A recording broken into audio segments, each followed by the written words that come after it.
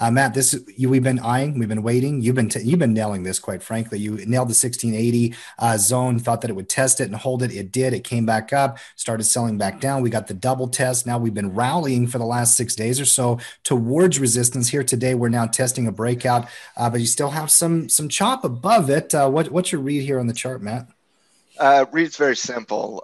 This is a textbook W formation, and my analysis has simply been following textbook W formations, and it's been playing out. So we're just at that next part, the next part of the W reversal, and that is the breaking of the resistance. That's at 1750, and we talked about where it's going to test and the importance of the 50-day moving average. And so, quite frankly, we're just at that next stage in this potential reversal, and the characteristics are actually very, very positive in my opinion.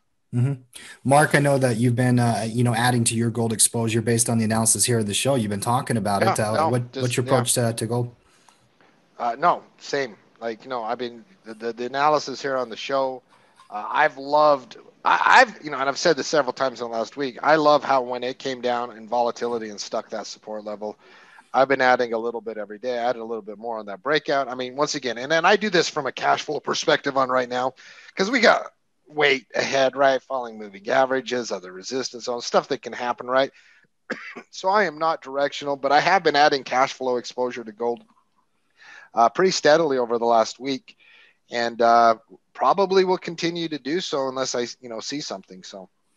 Mm-hmm. Well, and the beautiful thing about gold GDX or anything we've been analyzing on gold, it's got a little it's got a little bit of the same analysis that Bitcoin has in it. Obviously, there is some correlation there, but unlike Bitcoin, where we have to have a very thorough conversation on where the breakout channel is, where confirmation is, how you want to play it aggressively versus conservatively, you could be extremely patient on these reversals in gold because it's gold. It doesn't have 130% implied volatility. It's gold. It doesn't move like that. If all of this price projections are good, it's going to go from 35 to 37 back to 36 up to 38 in the next 3 months. It doesn't move very fast. Mm-hmm. And to my son Tanyan, he might be like, "Oh, let's go buy Bitcoin." To me, at 43 years old, I'm like, I love this slow, methodical type environment where I don't have to worry about it on a daily basis. And I can watch this little turtle just creep its head up and do nothing and never get its head cut off. It's fantastic. It's fantastic. It's so funny you say that because, like, when I wake up in the morning, I don't worry about my gold positions. I don't I gotta go check my gold positions. Bitcoin, I'm like, all right, where's Bitcoin at? That's like the first thing. Bitcoin. Is Bitcoin at 42,000 or is it 67? I gotta know because either could happen any random Thursday. There's nothing better than petting that shiny little rock in your portfolio. I can tell you that. But you got to love it because you can miss out on a day or two and you don't have that fundamentally of a different read. You're looking at a day to day where you're talking about short-term confirmation of the W formation in both gold and GDX. GDX is obviously confirming against the horizontal breakout channel. You've already reclaimed all your moving averages. These are obviously going to now play a role. You're not only stepping up the ladder, you just broke out of resistance. This looks really, really, really healthy for GDX in the short term. When you look at GLD or slash GC, you're going to see a W formation. Pretty standard W formation where you come down into support, double tick into support, consolidation at the resistance channel. You're breaking out of the neckline literally today. You're confirming out of the neckline. But when you talk about short-term reversals, guys, it's not just the breakout that is ultimately confirmation. What is ultimately confirmation in a reversal is the first test of support. And that is the most important part of the reversal analysis, is that first retest of if we establish that higher low. One of the reasons why I was so on GDX instead of gold over the last couple weeks was because it's subtle, but it's important. This subtle increase in support. That subtle increase in support shows you that the buyers are willing to come in at a higher price threshold, whereas they have not been willing to in recent history. That shows you a little bit of positive mentality coming into GDX, coming into the miners, that is front running the analysis in gold. And if you'll remember, one of the reasons why I was so confident that gold was going to retest and was going to stick the landing was because of what was happening in GDX. That increase in support was showing me the psychological behavior of the traders in this space, and that gave me a little bit of an indicator that the buyers are willing to pay a little bit of a higher price. And when buyers are willing to pay a higher price, their confidence is building in this space.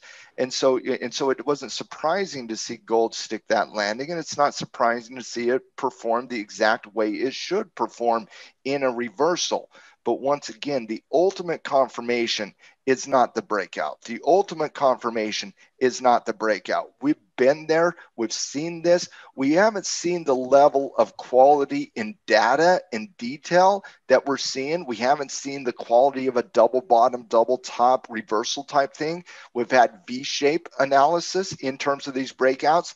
V-shape, you had a little bit of a W, but a V-shape, and it didn't play out. Here you have more of a standardized W that is happening at a major area of support for gold.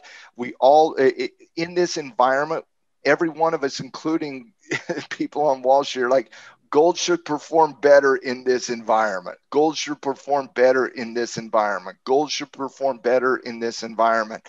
Well, we're now starting to see that wake up.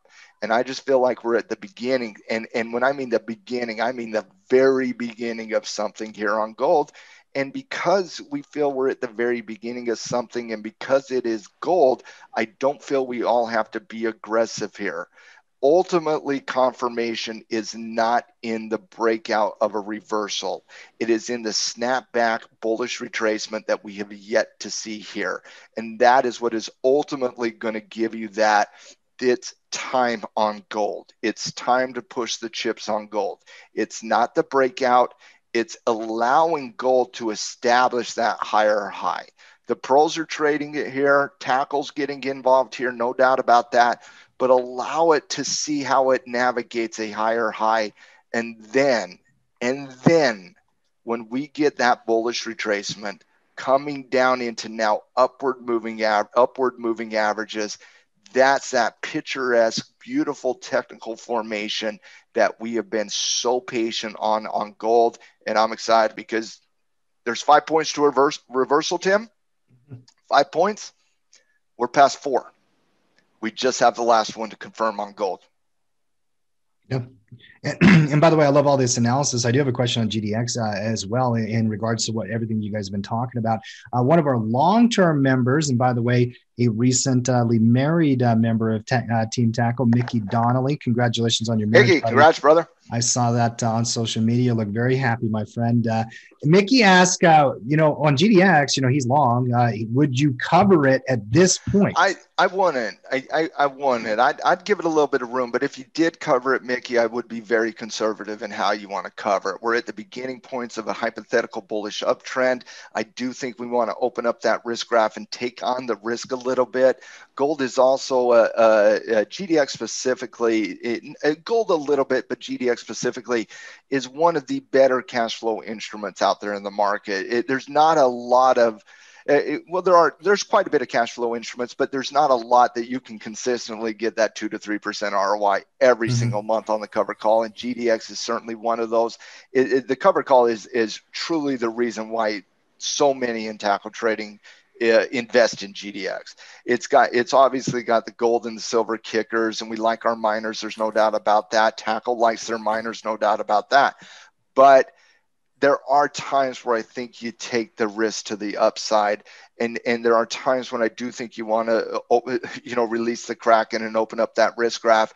And when you're at the beginning of a potential reversal, I think it's at those moments in time where you do want to take a little bit of the risk to the downside, leave it a little bit more open-ended, ratio those covered calls a little bit in this environment. And what I mean by that is if you own 1,000 shares, you're looking at writing Smart. 5 covered calls. You're not Yeah. looking at writing 10 against 1,000. You're not looking to write 2 against 200.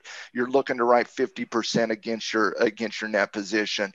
And even in that, Mickey, you're not looking at doing a 40 delta contract. You're looking at saying, okay, and it's because of the analysis why you do this, but you come out here and you say, okay, let me go out to 43 days. And yes, you can work in weeklies in GDX. There's nothing wrong with that. Weeklies in GDX is fine. Once again, one of the reasons why we love it. But when you're looking at 43 days out, you know, a tackle 25 covered call, aggressive covered call would be this 38 delta contract for $96. That's what you would be looking at getting here. No, well, I said 95 bucks. That's what you would be looking at getting.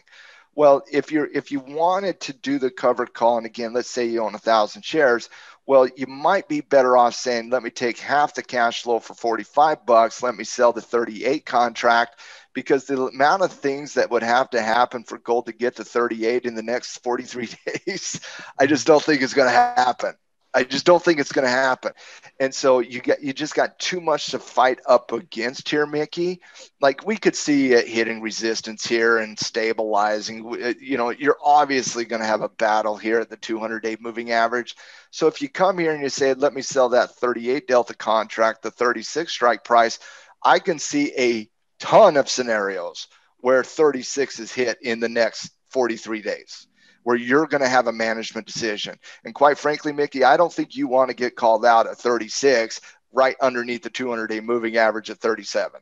And so I don't think that's the case. And so when we're talking about the covered call, when to write the covered call, when to open up that risk graph and leave it open-ended, I think this is one of those environments where you want to take on the risk to a certain extent. If you do look to cover, you look to cover a ratioed percentage of your net position, and you do so with a very conservative delta, making sure that you are up above any resistance channel so you don't get your gold taken away from you.